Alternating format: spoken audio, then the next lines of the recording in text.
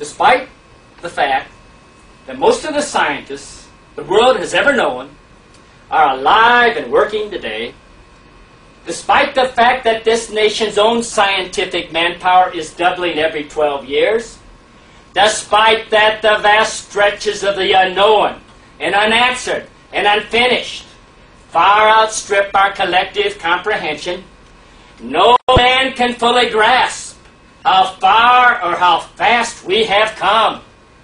This is a breathtaking pace, and such a pace cannot help but create new ills as it dispels the old, new ignorance, new problems, new dangers. Surely, the opening vistas of space promise high cost and hardship as well as high reward. So it is not surprising that some would have us stay where we are a little longer, to rest, to wait. But this city of Houston, this state of Texas, this country of the United States was not built by those who waited and rested and wished to look behind them. This country was conquered by those who move forward, and so will space.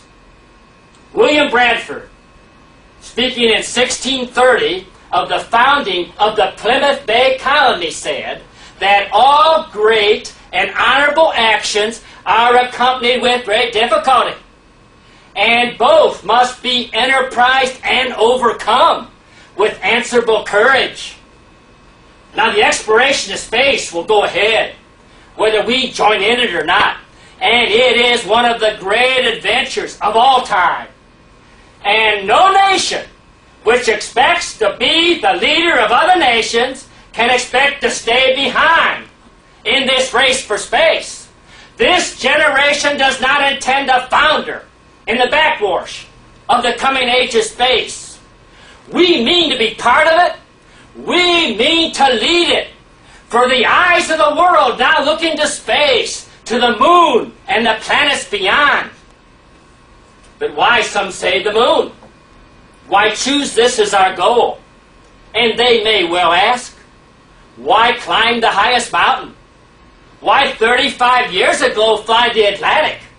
Why does Rice play Texas? That's when everybody laughs.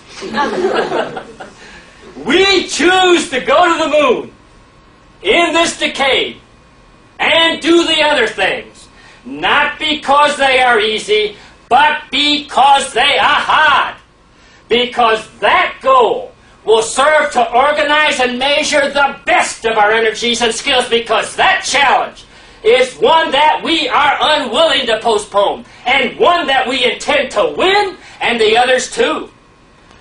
But if I were to say, my fellow citizens at Johnson Space Center among the Cooperative Education Corps, that we shall send to the moon 240,000 miles from the control station in Houston a giant rocket more than 300 feet tall, the length of this football field, made of new metal alloys, some of which have not yet been invented, capable of sending heat and stress several times more than has ever been experienced, carrying all the equipment needed for propulsion, guidance, control, communication, food and survival, on an untried mission to an unknown celestial body, and then to return it safely to Earth, re-entering the atmosphere at speeds of over 25,000 miles per hour, causing heat about half that of the temperature of the sun, almost as hot as it is here today. And to do all this, and to do it right, and to do it first, before this decade is out, then we must be bold. Many years ago, the great British explorer George Mallory, who was to die on Mount Everest, was asked why he wanted to climb it. He said, because it is there.